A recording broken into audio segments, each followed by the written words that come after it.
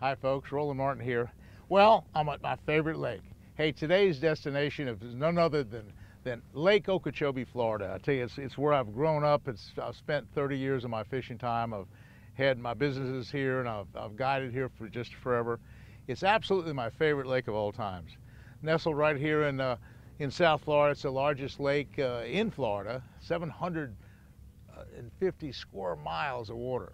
Now, lately, I haven't been fishing Okeechobee a whole lot for the simple reason that the water's been kind of low and the fishing's been kind of a little slow because a lot of the grass is gone. There have been some hurricane issues and some weed spray issues, so I've been going to headwaters a lot. But today, we're back on Lake Okeechobee because last week, a really important thing happened. They had a great big Roland Martin Marina tournament. My son Scott had almost, and his daughter Hillary, had like 30 pounds of bass and still didn't even make the money. There were a whole bunch of bags, over 20 bags over 30 pounds, and 36 pounds it took to win. And one of the places that they fished, in fact, I saw Hillary yesterday. I was out on the water yesterday kind of checking it out. And right here is where a lot of the big fish were caught. And okay, now what's happening and why they're here is basically it's a pre-spawn, no, it's a post-spawn deal. It's a post-spawn. They've already spawned. This is May. But what happens is the bluegills come in. And the bluegills are coming in to spawn, and there's bluegills all on this shallow flat. Now it's shallow here. I'll just show you how deep it is. It's not deep at all. It's only this deep. I'm hitting the bottom wall right there. So it's not deep, okay? And there's all this. This was all cattails. This is all heavy weeds and lily pads, say a year ago. But the water's gone up and down and it's died off. And so what there's stubble. All this cattail stubble and lily pad roots are all sticking up, but there's bluegills here, and also cichlids. Cichlid is a Mayan cichlid. It's a fish from actually South America, and this is in the lake too. Anyway, bass are in here feeding on that. So one of the things I'm going to be doing is looking for any kind of activity of, say, bass eating a bluegill. Okay, now what's my choices of fish? Okay, one of the things that you can't go wrong with is a chatterbait. Hey, I tell you, when you're looking for fish and want to cover a lot of water, a chatterbait's the deal. Okay, that's one thing. The second thing, and probably my favorite deal, is a frog. Now, a spro frog. Now, I've done some trick to that, and I'm going to show you after a while what I've done to that frog. I've modified this frog, and I'll show you after a while what I've done. 50-pound braid, a big heavy-duty flipping stick, a brand new Solace rod and reel, a big Ugg button deal. It's called a, I guess it's called a, I don't know what it's called. Anyway, it's really a good deal for putting in your side. And for a backup, if they miss the frog, here's the deal. How many times have you heard me say, have a Cinco or some kind of worm for a backup? And that's what we got here. A 5-inch Cinco, it's a dark color. I used to say 297 was the big color. That's the green pumpkin, but that happens to be a black and blue right there. And that works good. I got it on a 30-pound braid. A 30-pound braid as a backup.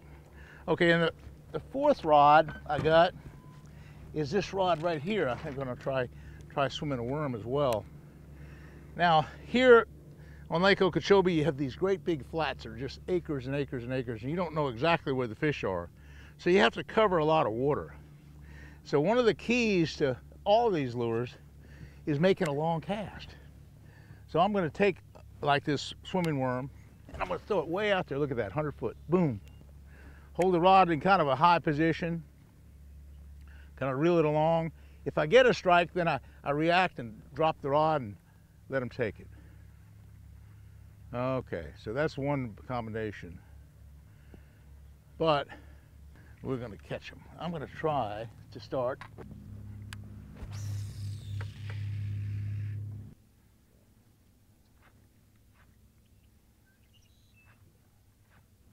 There's one. Little one. Hey, but he sucked it down. That was kind of cool. It's just a couple pounds, but he barely hit it. He just sucked it down, and sometimes they'll do that.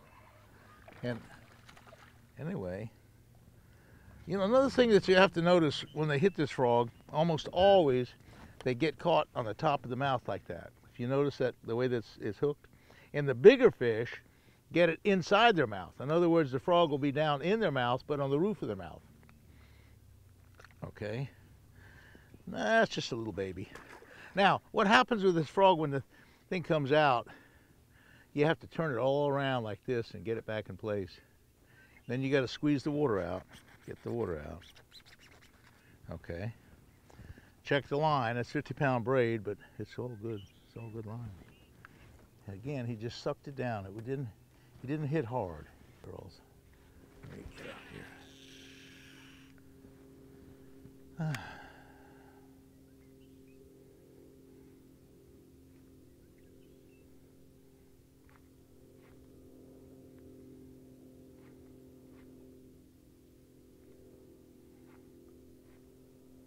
Well, it's a beautiful scenario for a topwater bite. Oh, there's one, there it is. That's what we're talking about. That's what we're talking about, son. That's the kind of fish we're talking about.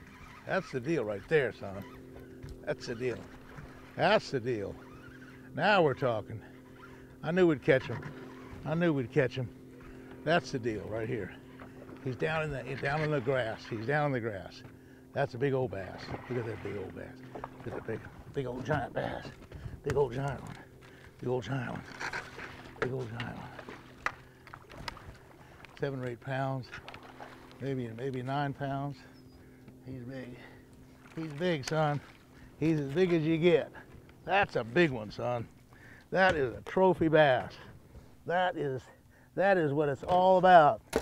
That's why you come to Santee Cooper. That's why you come to Lake Okeechobee for 10-pound bass like that. I don't know if he's 10, but he's 9. He's way big. He's a way big one. I think we need to weigh him, huh? What do you think? Let's get the scale. Let's weigh him. Ah, what a giant. What a fish. Was that ever something? And you were on camera.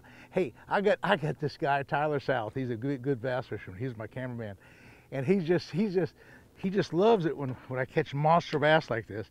That's a great big 8 or 9 pound bass. Huge fish. That's what it's all about, son. Monster bass on topwater. There's nothing better. There's nothing better. Folks, I can't get the scale to work. I tried it, it just won't work. There's no batteries or something in it. All I can say, length and the girth and everything else, that's at least a 9-pound bass. That's a trophy bass, son. That's just as big as you could ever want. That's just a beautiful bass. Okay, so I'm gonna let him go. Just let him go right here in the water. Oh, come on, bass. Come on, bass.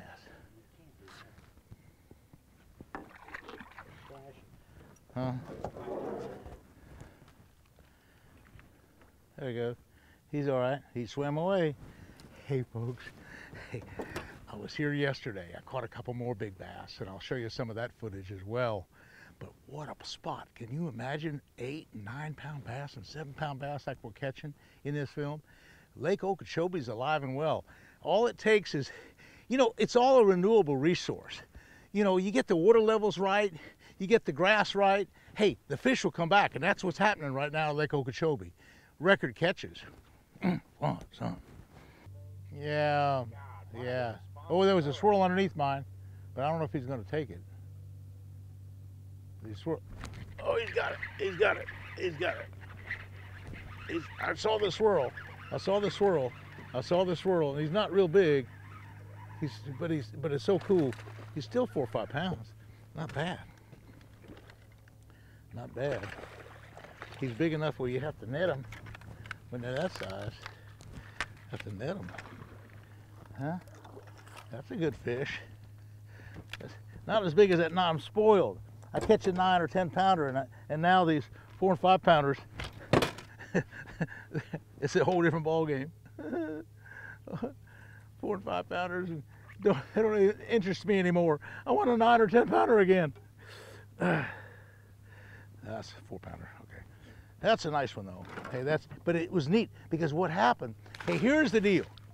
That fish, if I hadn't really watched what I was doing, I got these prescription polarized glasses by Flying Fisherman, and I saw a little swirl behind it before he ever got it, way before he ever got it. And I really kind of finessed it and kind of wiggled it around and did just right. Now here's another thing I'm going to do. I'm going to retie my line. I've caught so many fish now. I've caught a whole limit of big giant bass. Well, not a whole limit, but I've caught quite a few. I've modified this Spro frog. This is the Spro 60, Pro Popper 60. And it normally comes with 3/0 hooks. But now what I've done, I've taken the next size bigger frog, which is the Bronzeye 65. The Bronzeye 65 comes with a 4/0 hook. I've taken the hook out of the Bronzeye frog 65, and that's a 4/0, and I've put it into this number 60 Spro Popper, which is normally a 3/0. So it's a whole big one hook size bigger. Now you notice the hooks are sticking up. See, they're not touching. They're way bigger hooks, and you basically hook every single fish. Now couple that up with a 50-pound line. Now Gary Milicevic, he's one of the top guys on the lake. In fact, just the other day he had 36 pounds with 5 fish and came in second place in the tournament just here last week. So that's how good he is with the frog. He's the best frog fisherman I've ever fished with. And I've fished with Ish Monroe, and I've fished with Dean Rojas, who invented this frog, and they're all equally as good too. But I'm telling you, Milicevic is right up there at the top with them, and he does a lot of really interesting things. And that's all he pretty much all he throws is that frog right there. And any color will work as long as it's black. Okay. Okay.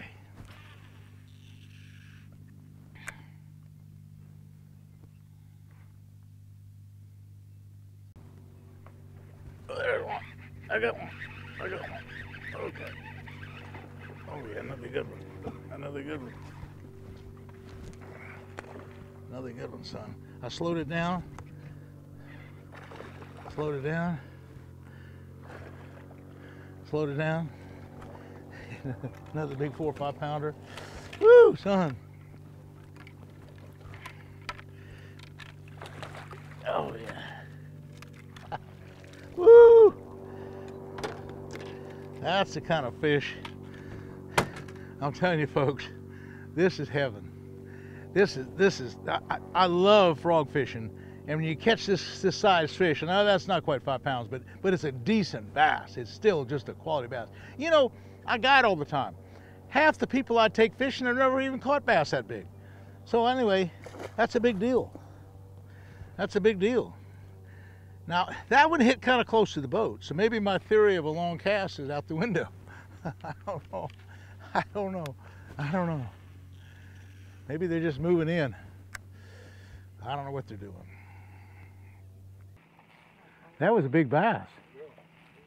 Huh? That was 5 pounder. Huh? I guarantee you. Yeah, it was. It was a big one. That'll give us over 30 pounds.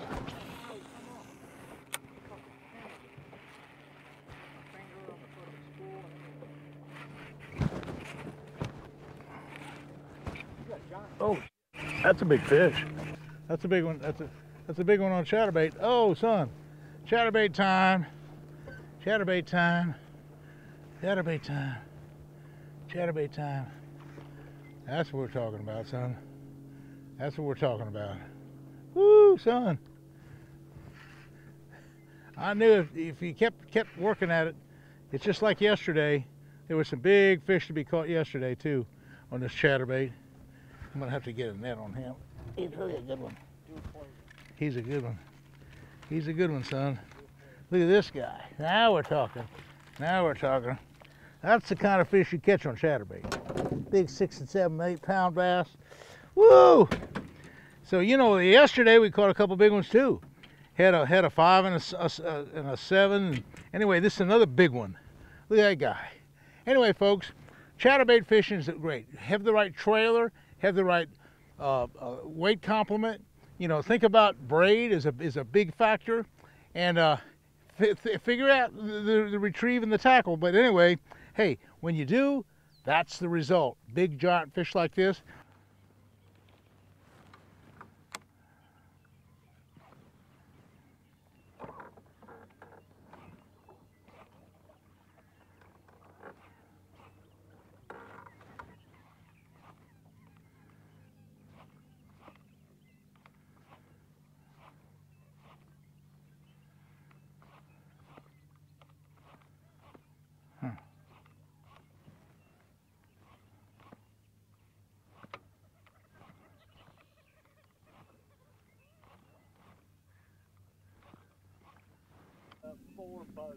God darn.